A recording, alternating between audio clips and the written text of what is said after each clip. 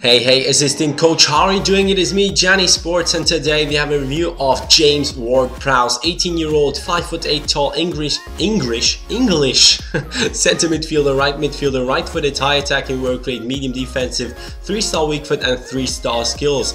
As you lovely assistant coaches can see, he is rated above 70 in all his physical attributes, and I really love those players who are playing in the center midfield and have average statistics in everything. In his mental attributes, everything is higher than 75. In his skill attributes, two things really stand out: his passing and his crossing.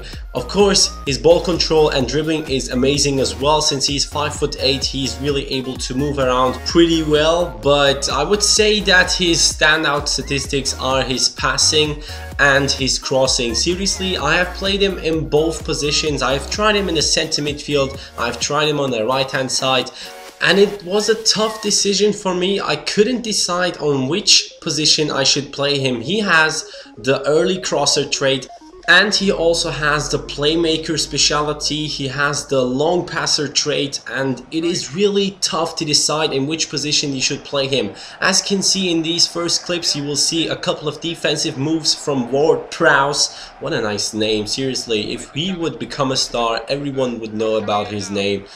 But guys, let's get back to the topic. Ward-Prowse has the most amazing crossing I've had ever. Seriously, if you have a big man up front like Tunkara, you will be able to score lots and lots of goals only by crossing. And in career mode, no one cares if you are crossing. It is cheap goals, but no one cares, and you will have to get the win, and that will help you out a lot. Ward-Prowse's passing though is just equally as good as his crossing, and that is the problem. Seriously, I could not decide on which position I would play him.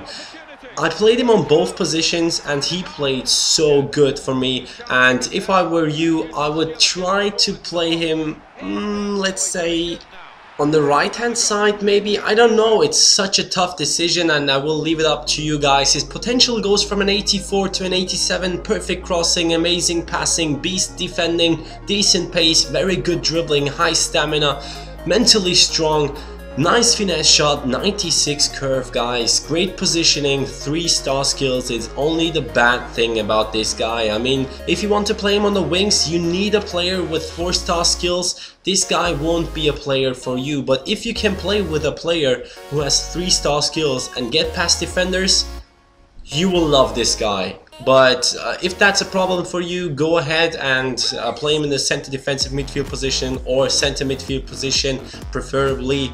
And yeah, I really hope you guys enjoyed this. Please go ahead and leave a like. It means a lot to me since it takes so much time to create these videos for you guys. You don't even know, it takes at least 4 hours for every single episode. And yeah, thanks for watching. Leave some suggestions in the comments below. I'm responding to everyone except to those people where I can't respond, where there is no reply button, so do not wonder if I can't reply to you. Peace guys, take care, let's smash out 100 likes.